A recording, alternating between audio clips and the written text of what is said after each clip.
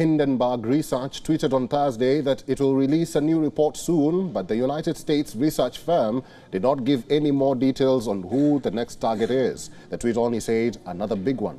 The Spectator Index tweeted that a big new report is coming soon from Hindenburg Research, after their previous report on India's Adani Group caused a widespread stock market sell-off and price drop.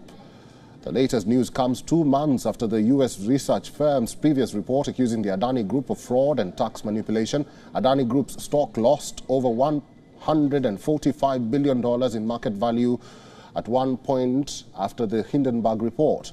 But since those deep losses, shares of the Indian business firms have recovered somewhat, although they are still in the red compared to trades before the U.S. short sellers report on January 24th.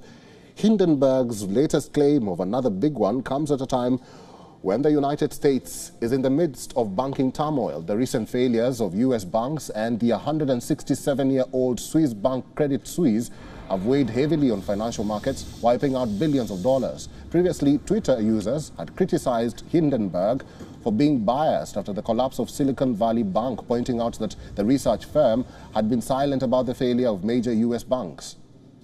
Could it be a bank? For now, there is no clarity on the next target. WION is now available in your country. Download the app now and get all the news on the move.